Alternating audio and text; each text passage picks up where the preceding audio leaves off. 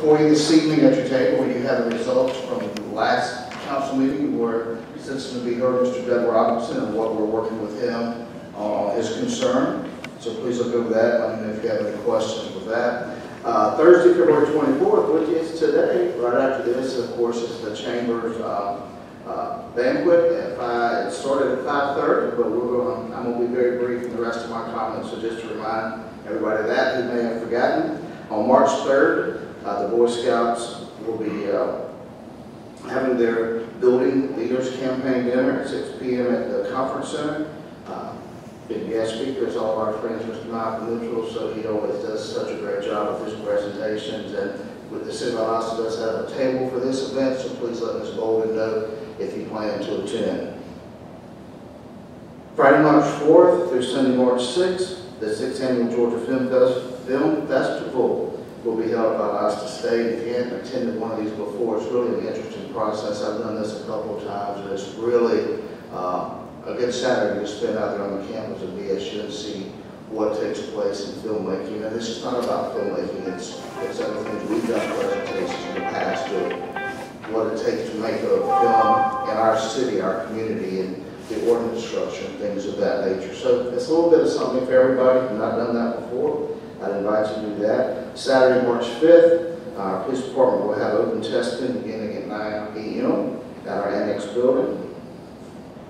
Friday, March the 18th, just a reminder about our strategic summit that starts there. We'll be there all day Friday, and we're going to be there all day Saturday, it looks like.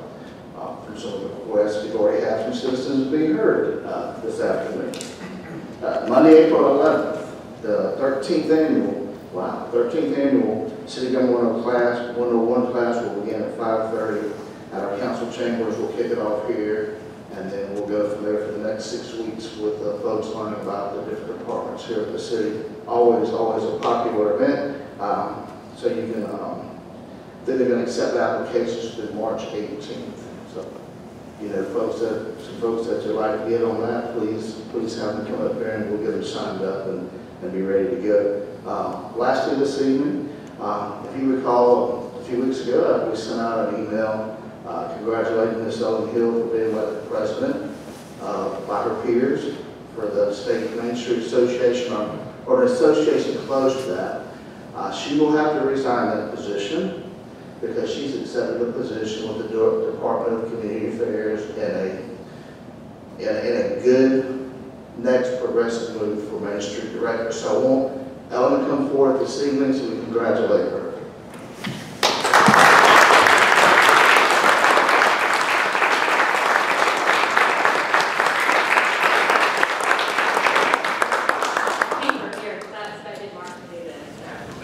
I'm going to read a little statement that I sent to my downtown people. For the past 15 years, I've had the privilege of serving the citizens of Valdosta in the downtown community through my work as Main Street Director. I am and will always be grateful for my journey. The growth completed, the lessons learned, the friendships made, the stories shared, and the change created in Valdosta. As I begin a new chapter in my life, I will take everyone and everything I have learned with me on this new journey. And as I transition into a new phase into my career, downtown and the city of Valdosta will remain a guiding light for me.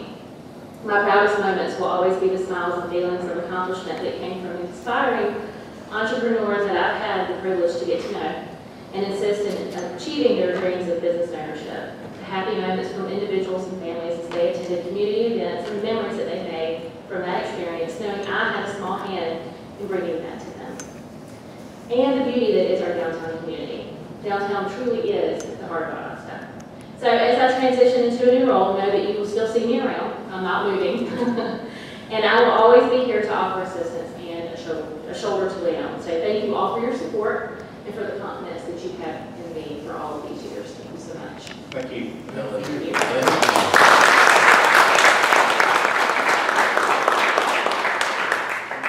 Where it was when you took the reins to where it is now should be a very source of pride. It is. It was not a one-person show, so I couldn't have done it alone. So thank you. Yeah, I think so many folks forget about You know, we hear about Main Street, we know about the food truck events and the fun things, the farmers markets, things like that, but so much more economic development goes into it, and that's really been Ellen's expertise. It's the economic development and the building of our economy. So we're certainly going to miss Ellen, but we've had several Main Street directors that went through the next step with DCA or even with the Economic Development Commission.